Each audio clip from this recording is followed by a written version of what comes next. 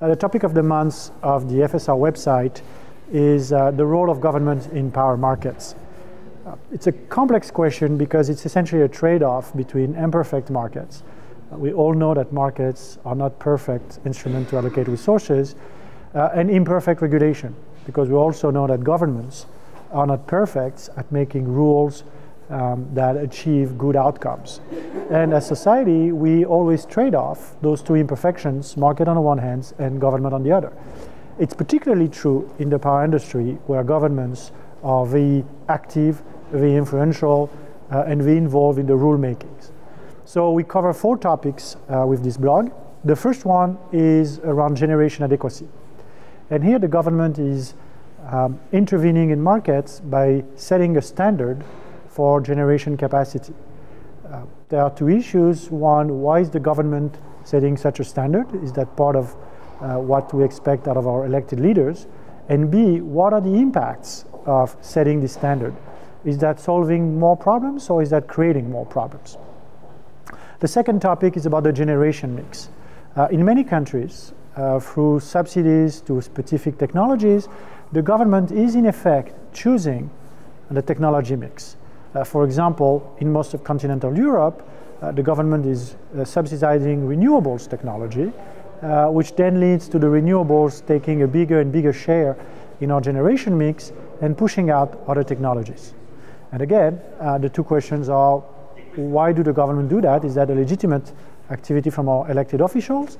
And what are the impacts? Are the costs associated with that worth paying? Is that the right policy? What are the side effects of those policies? The third topic is about transmission pricing. And here the argument is slightly different. Transmission pricing is one where, as economists, we know that the right economic solution is something called nodal pricing, which have been proven to work best both theoretically and empirically in many countries. In Europe, we are lagging behind, and it is a case where the European governments could actually be more proactive and really helping the market participant and convincing them to move to nodal pricing.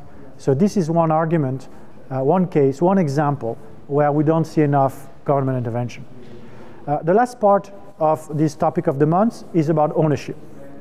There are 2 views on that. One is that the owner of the asset should be whomever is able to operate the asset best, be that a domestic owner or a foreign owner. It doesn't make sense. That it doesn't make any difference. That, of course, is the liberal view.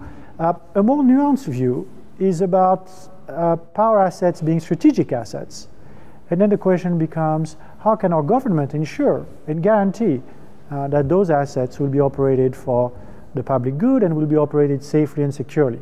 So to be particularly precise, how does the government guarantee that nobody will plant a virus on the transmission grid which could really cripple our economies?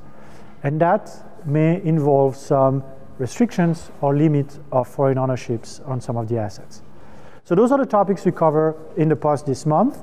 The general theme is, what do we expect of our government and what are the best policies that government should make in this particularly important industry, which is the power industry.